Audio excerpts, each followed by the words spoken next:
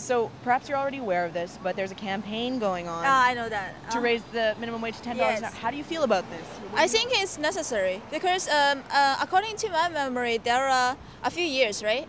Since 2001 or 2002? 2001, right? We've frozen the wages for 6 years at $8 an hour, and we lowered them to 6 for new immigrants and new workers.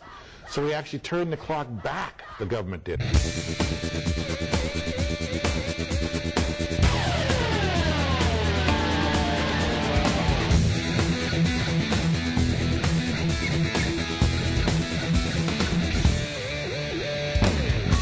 There's a campaign right now to raise the minimum wage to $10. How would you feel about that? That would be awesome. I love it. I'm absolutely for it.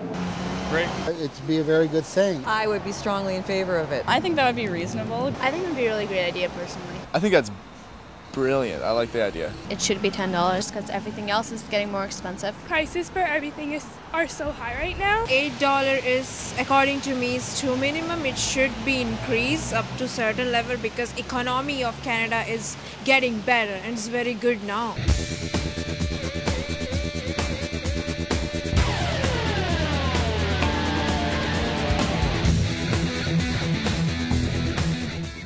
I'm Karen Cerniak. I'm president of the Labour Council here. What we're planning on doing is a 1-hour petition blitz. I'd like to introduce Carol James. Have her say a few words. Thank you so much. The Premier said no to increasing the minimum wage. I think it's a little amazing that the Premier would say no when he actually took an increase for himself. $65,000 a year, a 54% increase.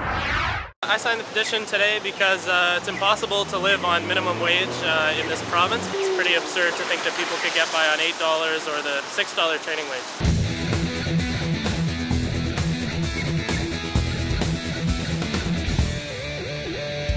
We do know, according to their own stats, that there are 250,000 people who actually earn the minimum wage or earn less than $10 an hour. And over 85,000, according to their own figures, that get less than $8 an hour, $8. The question is, will they move on the call to raise the minimum wage?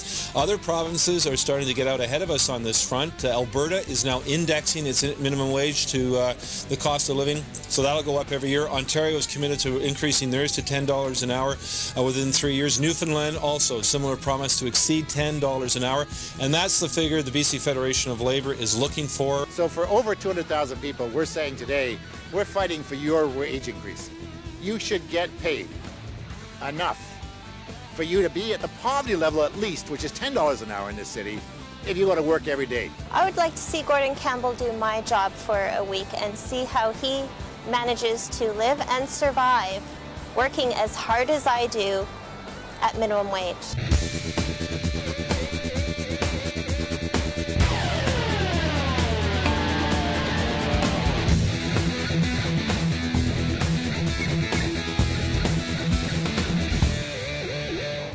I say raise it.